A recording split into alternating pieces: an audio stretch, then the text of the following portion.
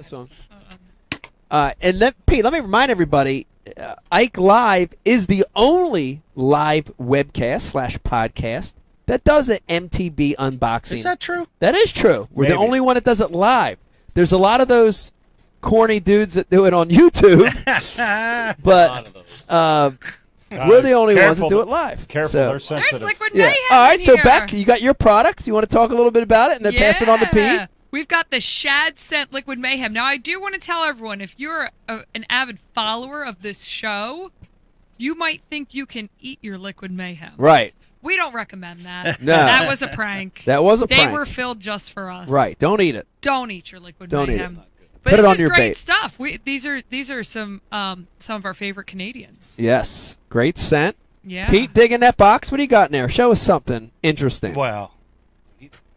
You know, this is interesting. Oh, now look at that. We need to put that in the back eventually. Get Brian to get a close up on that. That is interesting. That is really What do you got there? Top water? It's a top water. It's a popper style bait. It's a Lucky Craft. It's black. It's black with some chartreuse highlights on it. This reminds me of the Aaron Martin bird theory, right? The blackbirds, the black and yellow. The blackbirds are going crazy in the reeds right yes. now.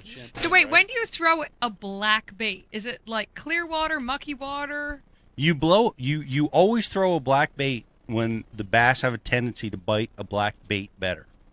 Oh, good answer. It's key. Bass University knowledge coming through right there. I've only ever been allowed to throw soft plastics until recently. Yeah. So I base mine on the most, sparkle it'll give in the No, water. So I'm not very aware on this hard To bait. me, you hit the boat. You hit the 2 times that a black bait works. You said them both, which is to me it's low light, dirty water. A black bait is great because it's all silhouette. So at night, you see a lot of dudes throwing a straight black bait just because it's all, just black. It blends in, but it provides that big silhouette. The other time is clear water. Dude, something about black and clear water. Pete, you're the master of it with soft plastics. It's like the absence of color. The absence of color in clear water. What does it piss them off? I can't explain it. They have an affinity toward it. It's like everything in nature has black in it at some point.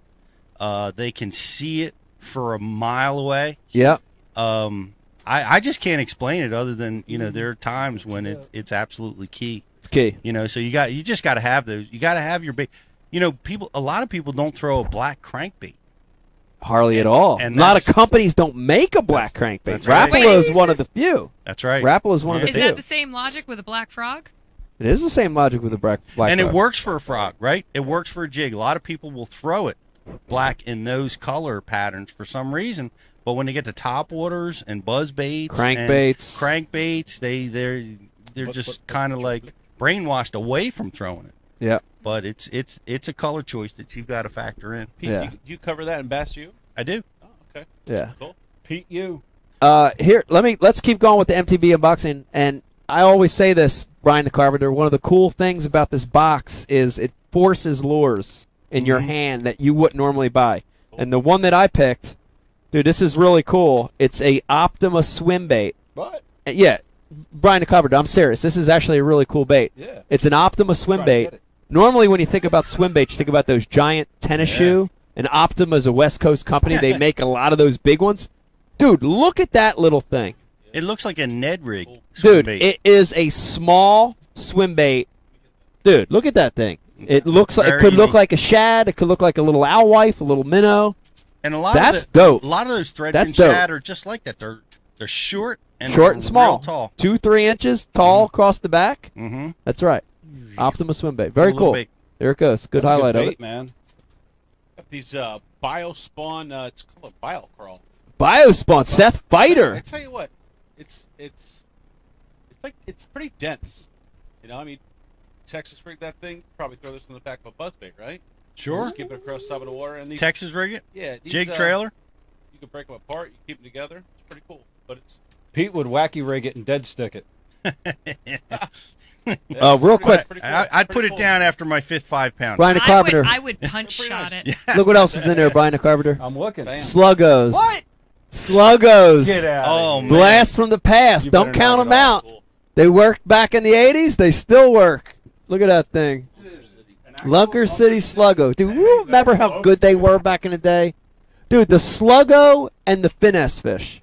Pete and Dude, I got blasted caught for thinking everything. somebody Man, last we show. crushed them Back on in the those day. lists. Everything. Who's next? That was How dare amazing. you You know what I looked at those sluggos and I thought, you know how the Kentucky Lake guys are doing it with that mega bass jerky J? I mean and I looked at that's a sluggo. Yeah, slender.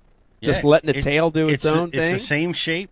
No big giant boot making the bait do weird stuff. Right. It's just natural. Letting the vibration Yes. of that Yes. making the tail quiver. Very cool, dude.